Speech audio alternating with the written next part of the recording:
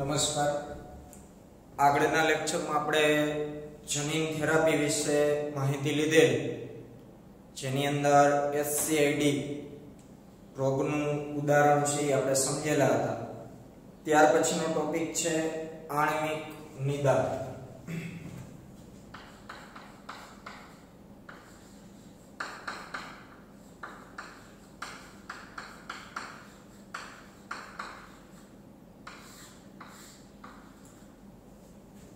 તો આપણે બધા જાણીએ છીએ કે કોઈ પણ રોગની આપણે અસરકારક સારવાર માટે કોઈ પણ રોગ થયેલો હોય તો એ રોગની વ્યવસ્થિત સારવાર થઈ શકે એ માટે એ રોગનું પ્રારંભિક નિદાન અને રોગની દેહધર્મ વિદ્યાને આપણે સમજવી અતિ આવશ્યક છે. કોઈ પણ રોગની અસરકારક સારવાર માટે રોગની અસરકારક સારવાર માટે એક તો પ્રથમ પ્રારંભિક નિદાન અને રોગ દેહધર્મ વિદ્યા.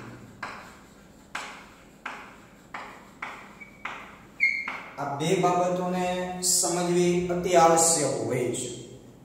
પ્રારંભિક નિદાનથી સામાન્ય એ રોગના લક્ષણો વિશે સમજી શકાશે અને એ રોગકારકો જે હશે કે જેનાથી રોગ થયેલો છે તો એના કારણે આપણા શરીરની અંદર એ રોગની હાજરીને કારણે દેહધાર્મિક ક્રિયાઓ પર એની કેવી અસર થયેલી છે. આ બે બાબતોને આપણે સૌપ્રથમ છે એ તપાસ કરવી પડે. ત્યાર પછી એ રોગની આગળ આપણે ઉપચાર વ્યવસ્થા વિશે વિચારી શકતા હોઈએ છીએ. આપણે કોઈ પણ ડોક્ટર પાસે જઈએ તો સૌથી પહેલા એ હાર્ટબીટ તપાસે, બરાબર, આપણા હૃદયના ધબકારા છે ચેક કરતા હોય તો આ એક નોર્મલ પ્રારંભિક નિદાન છે. જેમ કે કોઈ પણ ઉપચાર નિદાનની જે પરંપરાગત પદ્ધતિઓ છે જેવી કે સીરમ ટેસ્ટ એટલે ખાસ કરીને બ્લડ ટેસ્ટ અને યુરિન ટેસ્ટ, આ બે છે એ સામાન્ય કોઈ પણ રોગની ઉપચાર વ્યવસ્થા માટેની એક પરંપરાગત પદ્ધતિઓ છે.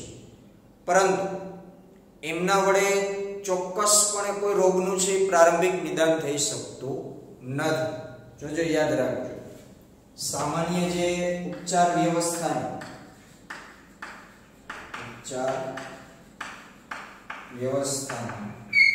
પરંપરાગત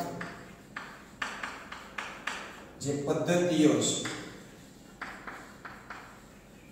તો એની અંદર સીરમ ટેસ્ટ અને યુરિન ટેસ્ટ એટલે કે મૂત્ર વિશ્લેષણ.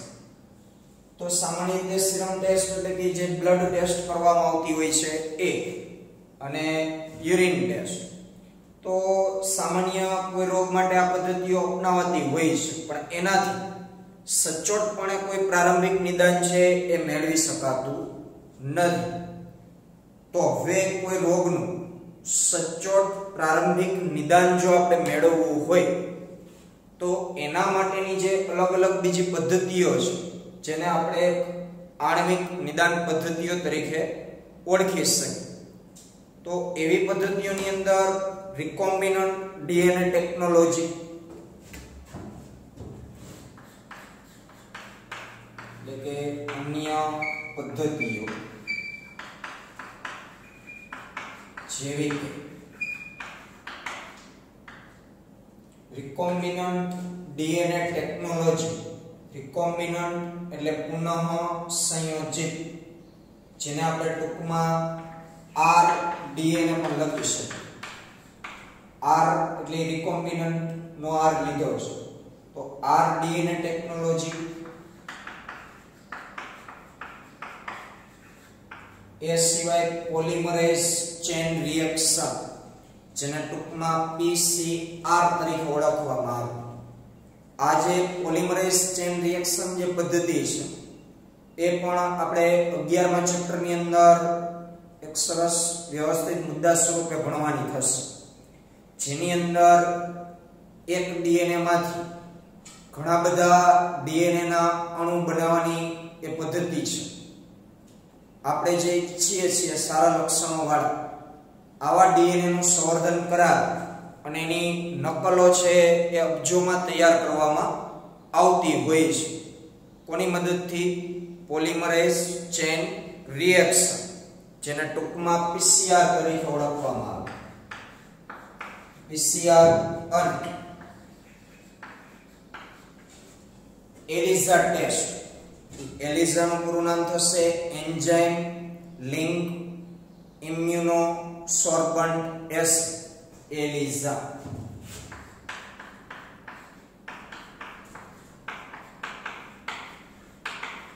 તો આ જે બધી પદ્ધતિઓ છે, આરડીએનએ ટેકનોલોજી, પીસીઆર એટલે કે પોલિમરેઝ ચેન રિએક્શન, ત્યાર પછી એલિઝા એટલે એન્ઝાઇમ લિંક્ડ ઇમ્યુનો સોર્બન્ટ એસિડ જેવી કેટલીક પદ્ધતિઓ છે કે જેની મદદથી રોગનું છે પ્રારંભિક નિદાન થઈ શકે.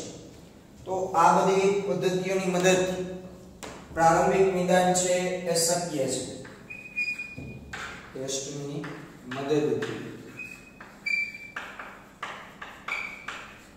પ્રારંભિક નિદાન શક્ય બને છે. ચાલો, તો શું કીધું કે કોઈ પણ રોગની અસરકારક સારવાર માટેનું પ્રારંભિક નિદાન આવશ્યક હોય. એમની રોગ દેહધર્મ વિદ્યાને આપણે સમજવી પડે, એટલે કે રોગ થયા પછી શરીરની અંદર કેવા પરિવર્તનો આવેલા છે, દેહધર્મિક ક્રિયાઓ, તેને આપણે સમજવા પડે. તો ખાસ જે પરંપરાગત ઉપચાર વ્યવસ્થાની જે પદ્ધતિઓ છે, જેની અંદર સીરમ ટેસ્ટ, યુરિન ટેસ્ટ કરવામાં આવતું હોય છે. ક્યારેક ને ક્યારેક આપણી સાથે પણ આ ટેસ્ટ થયેલી હોય છે. તો તેનાથી અટકળે સાબિત થઈ શકે છે, પરંતુ દરેક રોગનું પ્રારંભિક નિદાન આ ટેસ્ટથી શક્ય નથી.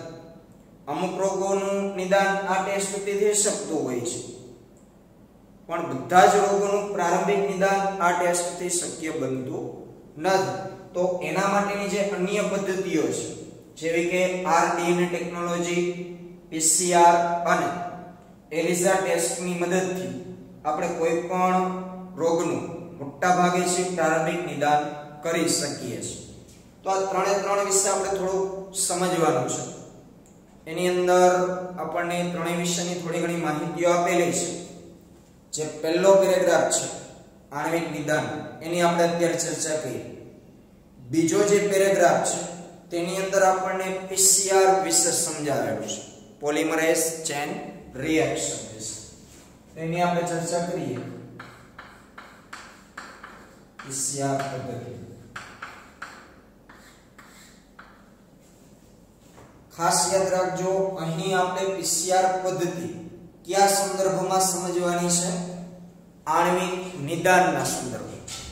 પીસીઆર પદ્ધતિ શું છે એના વિશેની આ ચર્ચા નથી, એ આપણે 11મા ચેપ્ટરની અંદર સમજવાની થશે. પણ અહીં જે પેરેગ્રાફમાં પીસીઆર વિશે આપણને જે ચર્ચા કરેલી છે, એ એક આણ્વિક નિદાનમાં એનો ઉપયોગ કઈ રીતે થાય છે એના વિશે સમજવાનું છે. તો વાત કરીએ તો કોઈ પણ રોગકારકોની હાજરી આપણા શરીરની અંદર સામાન્ય રીતે વર્તાય, અને એની જાણ ક્યારે થતી હોય? જ્યારે એ રોગકારકો દ્વારા ઉત્પન્ન થતા રોગોના લક્ષણો જોવા મળે. આપણા શરીરની અંદર અત્યારે હાલ કોઈ રોગકારકો હોય, બેક્ટેરિયા, વાયરસ જેવા, પણ એની જાણ આપણને ક્યારે થાય છે? જ્યારે એના સિમ્પટમ્સ જોવા મળે ત્યારે, મતલબ કે એમના લક્ષણો જોવા મળે ત્યારે. જ્યાં સુધી લક્ષણો આપણને કોઈ રોગોના દેખાતા નથી, ત્યાં સુધી આપણને જાણ નહીં થાય કે આપણા શરીરમાં કોઈ રોગકારકો છે કે નહીં. એટલે રોગકારકોની હાજરીની જાણ, રોગકારકોની હાજરીની જાણ ત્યારે થાય છે કે જ્યારે રોગના લક્ષણો જોવા મળે.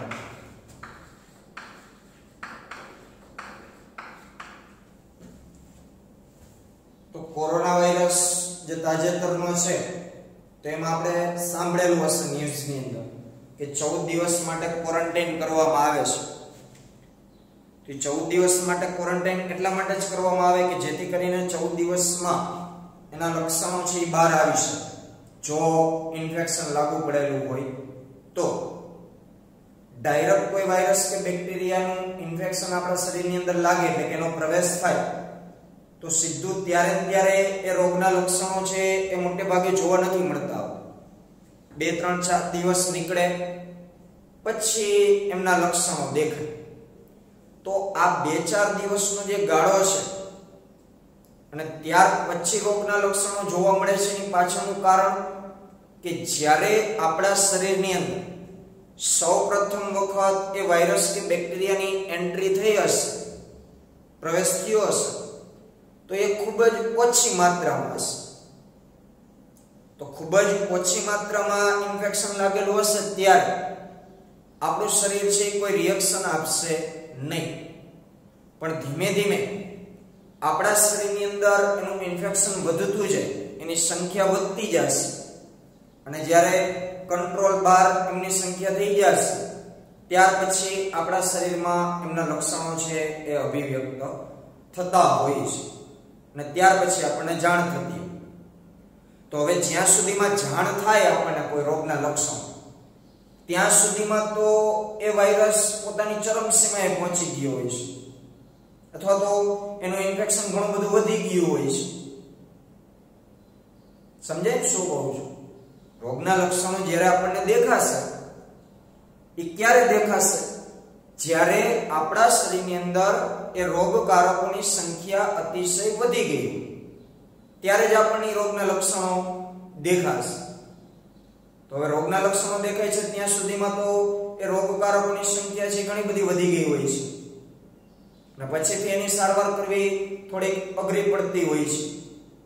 તો હવે પહેલેથી જ જો આપણે પ્રારંભિક નિદાન એ રીતે કરીએ કે રોગકારકો આપણા શરીરમાં પ્રવેશેલા હોય અને ખૂબ ઓછી માત્રામાં જ હોય, જો એમનું સ્ટાર્ટિંગ જ હોય ત્યારે જ જો એમને શોધી કાઢવામાં આવે તો એનો યોગ્ય છે આગળ આપણે ઉપચાર કરી શકીએ. તો એના માટે આ પીસીઆર પદ્ધતિ ઉપયોગમાં લેવાશે.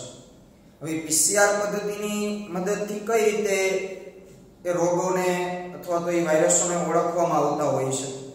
તો જ્યારે બહુ ઓછી સંખ્યામાં બેક્ટેરિયા અથવા તો વાયરસ હોય એ સમયે કે જ્યારે રોગના ચિહ્નો સ્પષ્ટ દેખાતા ન હોય, થોડા ઘણા માલુમ પડ્યા હોય પણ એકદમ નોર્મલ એ લક્ષણો જેને આપણે કદાચ નજરઅંદાજ કરતા હોય, અવગણતા હોય, તો આવા સમય ત્યારે તેની ઓળખ છે એ પીસીઆર ની મદદથી થઈ શકે છે.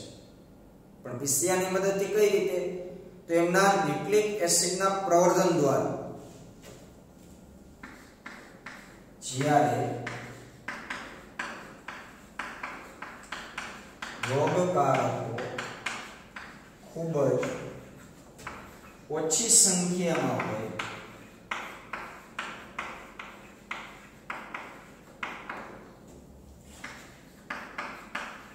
ત્યારે પીસીઆર ની મદદથી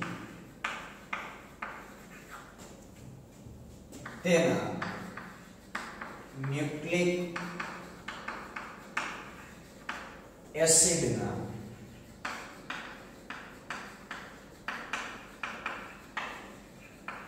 પ્રવર્ધન દ્વારા ઓળખ થઈ શકે છે.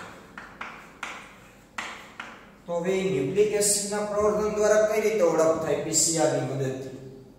તો જ્યારે ખૂબ જ ઓછી સંખ્યામાં એ હાજર હશે અને રોગના સ્પષ્ટ લક્ષણો દેખાતા નહીં પરંતુ એ રોગ થવાની શરૂઆત થઈ ગઈ હશે તો જ્યારે એકદમ નોર્મલ લક્ષણ દેખાય અને ત્યારે જ આપણા શરીરની અંદર અલગ અલગ પેશીના કોષોનું સેમ્પલ લઈ અને તેની અંદર રહેલા સામાન્ય કોઈ પણ કોષ હશે તો એના કોષ કેન્દ્રમાં ન્યુક્લિક એસિડ મતલબ આપણું ડીએનએ હશે. તો સામાન્ય જે કોષ હશે કે જેની અંદર વાયરસ બેક્ટેરિયા નથી એવા કોષની અંદર આપણું જે કુદરતી ડીએનએ છે એ જ હશે. પરંતુ જે કોષમાં બેક્ટેરિયા કે વાયરસ, હવે એ પણ શક્ય નથી કે દરેક શરીરના દરેક કોષને આપણે લઈ શકીએ, પણ પેશીની વાત છે તો એ પેશીનું સેમ્પલ લઈ અને એ કોષનું નિરીક્ષણ કરવામાં આવે તો જો એની અંદર બેક્ટેરિયા કે વાયરસ હશે તો એમનું પોતાનું ન્યુક્લિક એસિડ હશે, એમનું પોતાનું જનીન દ્રવ્ય હશે જે કોષની અંદર ઇન્ફેક્ટેડ થયેલું હશે, ચેપ લાગેલું હશે. તો એ બેક્ટેરિયા કે વાયરસનું ન્યુક્લિક એસિડ અને કોષનું જે આપણું કુદરતી ન્યુક્લિક એસિડ છે એ બંનેને પીસીઆર ની મદદથી અલગ કરવામાં આવતા હોય છે અને પછી એનું નિરીક્ષણ કરવામાં આવતું. અને નિરીક્ષણ કરતા માલુમ પડશે કે આ ન્યુક્લિક એસિડ આપણું નથી. તો આપણું નથી તો એનો મતલબ કે કોઈ અન્ય પ્રજાત દ્રવ્ય છે, કોઈ બીજાનું દ્રવ્ય છે. તો આ રીતે પીસીઆર ની મદદથી છે એ પ્રારંભિક નિદાન થઈ શકતું હોય છે. તો એ પહેલો પેરેગ્રાફ આપણે ટેક્સ્ટ બુકમાંથી જોઈએ તો એમાં કીધું છે કે રોગકારક એટલે કે બેક્ટેરિયા, વાયરસ વગેરેની હાજરીની સામાન્ય રીતે ત્યારે જ જાણ થાય છે કે જ્યારે તેના દ્વારા ઉત્પન્ન થતા રોગોના લક્ષણો જોવા મળે. તે સમય સુધી રોગકારકની સંખ્યા શરીરમાં પહેલાથી ઘણી વધી ગઈ હોય છે. જ્યારે બહુ ઓછી સંખ્યામાં બેક્ટેરિયા અથવા તો વાયરસ કે જ્યારે રોગના ચિહ્નો છે સ્પષ્ટ દેખાતા ન હોય ત્યારે તેની ઓળખ પીસીઆર ની મદદથી તેના ન્યુક્લિક એસિડના પ્રવર્તન દ્વારા કરી શકાય છે. શું તમે જણાવી શકો છો કે પીસીઆર કેવી રીતે અલ્પ માત્રાના ડીએનએ ની ઓળખ કરે છે? તો એની વિગતવાર ચર્ચા ઊંડાણપૂર્વક 11મા ચેપ્ટરમાં આપણે થશે. પણ મેં જે કીધું એ પ્રમાણે કે કોષની અંદરથી વાયરસ અથવા બેક્ટેરિયા મતલબ કોઈ રોગકારક જો એમનું ન્યુક્લિક એસિડ હશે અને કોષની અંદર જે આપણું ન્યુક્લિક એસિડ છે એ બંનેને પીસીઆર ની મદદથી છે અલગ કરવામાં આવતું હોય છે. સંભવિત એડ્સ દર્દીઓમાં એચઆઈવી ની ઓળખ માટે આજકાલ સામાન્ય રીતે પીસીઆર ઉપયોગમાં લેવાઈ રહ્યું છે. તેનો ઉપયોગ કેન્સર સંબંધિત દર્દીઓના જનીનો વિકૃતિની તપાસ કરવા માટે પણ કરવામાં આવી રહ્યો છે. આ એક ઉપયોગી તકનીક છે જેના દ્વારા અન્ય ઘણા બધા આનુવંશિક રોગોની પણ તપાસ કરી શકાય છે. કારણ કે પીસીઆર ની મદદથી આપણે કોઈ પણ કોષની અંદર ન્યુક્લિક એસિડને અલગ કરી શકીએ છીએ, એનું નિરીક્ષણ કરી શકીએ છીએ. હવે ન્યુક્લિક એસિડ એટલે કે જનીન, ડીએનએ. તો હવે જનીનની ઓળખ આપણે કરશું તો એ જનીનની ઓળખ જ્યારે કરશું ત્યારે જ આપણને ખબર પડશે કે આ આપણું પોતાનું જનીન દ્રવ્ય છે કે પ્રજાત જનીન દ્રવ્ય છે, મતલબ કોઈ રોગકારક અથવા તો કોઈ રોગકારક ન હોય પણ આપણું જે જનીન જો વિકૃત થઈ ગયું હોય એટલે કે એમાં કોઈ ખામી આવેલી તો એમની તપાસ પણ પીસીઆર ની મદદથી થઈ શકતી. કારણ કે સામાન્ય મનુષ્યનું કોઈ ડીએનએ હશે તો એની માહિતી આપણી પાસે હશે અને એ જ ડીએનએ માં જો વિકૃતિ આવેલી હશે તો તરત આપણે એને શોધી કાઢશું. અને આ ક્ષેત્રમાં વર્તમાન સમયમાં પણ ઘણા બધા આધુનિક ટેકનોલોજીની મદદથી પ્રયોગો થાય છે અને ભવિષ્યમાં થતા જ રહેશે, જેથી કરીને મનુષ્યના તમામ પ્રકારના ડીએનએ ની ઓળખ થઈ શકે અને એ જ ડીએનએ જો વિકૃતિ પામે તો કેવું નુકસાન પ્રેરી શકે તેની પણ જાણ છે એ પીસીઆર ની મદદથી મહદઅંશે થઈ શકતી હોય છે. અને જે કીધું એ પ્રમાણે કે વર્તમાન સમયમાં એડ્સના દર્દીઓ, એડ્સ થવા પાછળનું કારણ એચઆઈવી વાયરસ. તો જો એચઆઈવી વાયરસ કોષની અંદર લાગુ પડેલ હશે અને કોષોને પીસીઆર ની પદ્ધતિથી શોધવામાં આવશે, એનું નિરીક્ષણ કરવામાં આવશે, તો એ કોષોની અંદર એચઆઈવી વાયરસનું જનિદ્રવ્ય હશે, ન્યુક્લિક એસિડ હશે, જેને અલગ તારવી શોધી કાઢવામાં આવશે અને એની મદદથી જાણ થઈ શકશે કે આ જનિદ્રવ્ય એ કોઈ એચઆઈવી વાયરસનું છે. તો આ રીતે વર્તમાન સમયમાં એડ્સ દર્દીઓ એચઆઈવી વાયરસની ઓળખ માટે પીસીઆર છે એ ઘણી બધી ફાયદારૂપ નીવડેલી છે અને એનો ઉપયોગ પણ વર્તમાન સમયમાં થાય છે. તો આ વાત થઈ પીસીઆર પદ્ધતિ. એના પછીનો જે ટોપિક છે એમાં આપણને આરડીએનએ ટેકનોલોજી વિશે થોડીક ચર્ચા કરેલી છે.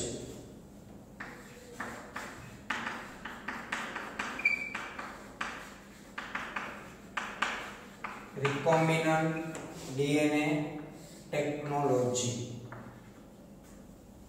અથવા તો પુનઃસંયોજિત ડીએનએ ટેકનોલોજી.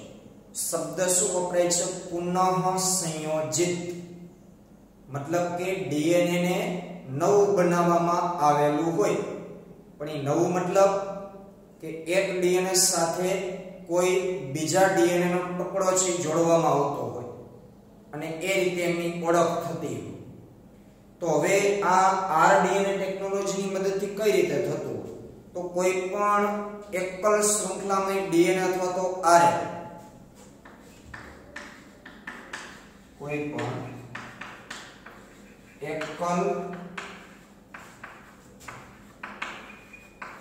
શૃંખલામય ડીએનએ અથવા આરએનએ સાથે રેડિયોએક્ટિવ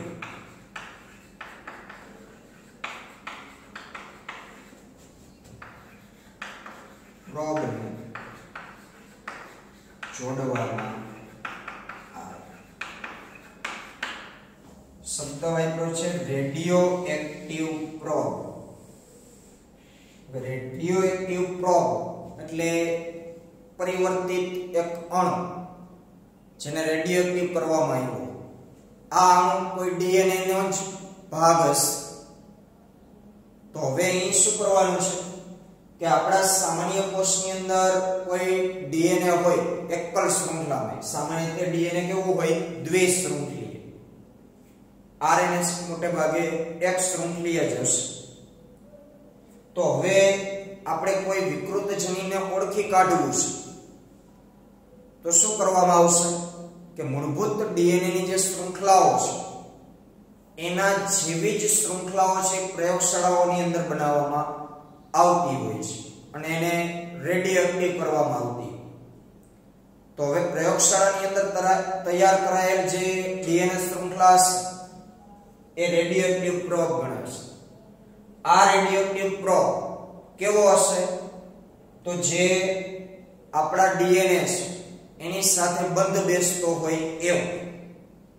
એટલે કે સામાન્ય રીતે વાત કરું તો અગાઉ આપણે જે ચર્ચા કરેલી હતી આરએનએ પદ્ધતિ પ્રત્યાંકન અને ભાષાંતર વાળી, તો ડીએનએ ની આ જે બે શૃંખલાઓ હોય તો ડીએનએ માં 4 જે નાઇટ્રોજન બેઝ છે એમાં A સામે T હોય, C સામે G હોય, એ આપણે જાણીએ છીએ. તો ઉપરની શૃંખલા આ જે આપણે લખ્યું એકલ શૃંખલામાં ડીએનએ એના તરીકે આપણે લખ્યું. પછી એની જે બીજી શૃંખલા હશે પણ આ બંનેને છૂટી પાડવામાં આવે અને હવે જે નવી શૃંખલા તૈયાર આપણે કરી છે કઈ છે? રેડિયોએક્ટિવ પ્રોબ, જે પ્રયોગશાળામાં તૈયાર કરી. તો એ કોના જેવી બનાવવી પડશે? આના જેવી જ, જે આની સાથે જોડાઈ શકે, પૂરક બંધ બેસી શકે. તો હવે એ રેડિયોએક્ટિવ પ્રોબને કોષની અંદર દાખલ કરવામાં આવશે અને એની જે નકલ હશે, નકલ મતલબ કે એની જે પૂરક શૃંખલા હશે એની સાથે જોડાઈ હશે. હવે જે જોડાઈ ગઈ હશે શૃંખલાઓ, એનો મતલબ એવો હશે કે એ શૃંખલાઓ બધી સારી છે. જે એકલ શૃંખલામાં ડીએનએ રેડિયોએક્ટિવ પ્રોબ સાથે જોડાય છે એ બધી સારી હશે, પરંતુ જે શૃંખલાઓ રેડિયોએક્ટિવ પ્રોબ સાથે જોડાતી નથી તેનો મતલબ કે પૂરક નથી, પૂરક નથી તો એમાં કંઈક ખામી આવેલી હોય, નહીતર તો એ રેડિયોએક્ટિવ પ્રોબ સાથે જોડાઈ જવી જોઈએ, પણ નથી જોડાતું તો મતલબ એ ખામી વાળી છે અને આ રીતે એને અલગ તારવવામાં આવતું હોય છે.